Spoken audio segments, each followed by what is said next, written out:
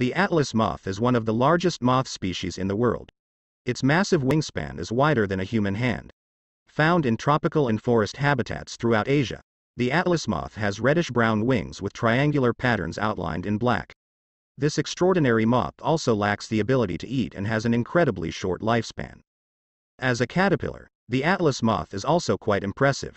The larvae feed constantly, storing up for the pupal in adult stages. From their ability to mimic a snake to their impressive silk cocoons, discover the most fascinating facts about the Atlas moth. 1. Atlas moths are massive. One of the largest moth species in the world.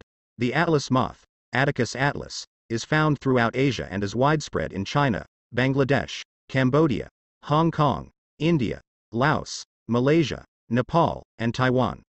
With a wingspan of up to 12 inches and a total surface area of as much as 62 square inches, it is second only to the white witch moth in wingspan and the Hercules moth in total wing surface area.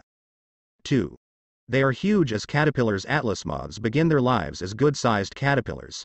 2 weeks after hatching, the Atlas moth caterpillar feeds ravenously, first on its eggshell and then on its favorite leaves from citrus, guava, cinnamon, and Jamaican cherry trees, taking in enough food to last for its pupa and adult moth stages.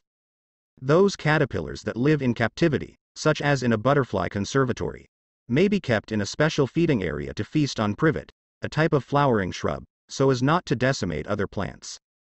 Luke Brown, manager of the British Natural History Museum's Butterfly House, said, "We don't let them roam free in the exhibition because they eat so much.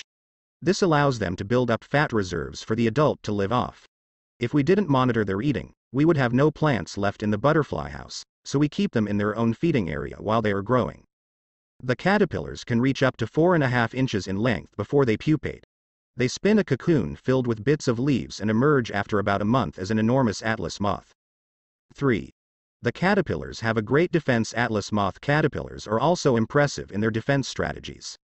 They have a threatening appearance. The caterpillars are a bluish-green color with spiny protuberances and a white waxy coating.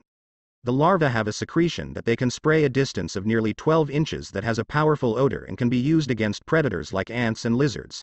They can also spray an irritant secretion into the eyes of threatening birds from up to 20 inches away. 4. They don't eat as adults. Adult Atlas moths don't eat because they don't even have fully formed mouths. Their proboscis is tiny and non-functioning. Though it seems extraordinary, this is fairly common in moths. They live on the reserves they store as caterpillars. Once the Atlas moth emerges from the cocoon as an adult, its sole purpose is to find a mate. The moth doesn't travel far from its cocoon, saving all of its energy for reproduction. 5. Their wingtips are a warning. The Atlas moth has what appears to be a built-in method for scaring off predators. Its wingtips look just like cobra snakeheads. When the Atlas moth is threatened, it slowly moves its wings to mimic a snake to ward off potential attackers. Since cobras are found in the same areas as the Atlas moth, and because its main predators, birds and lizards, are visual hunters, it seems likely that this wing marking is an adaptation for survival.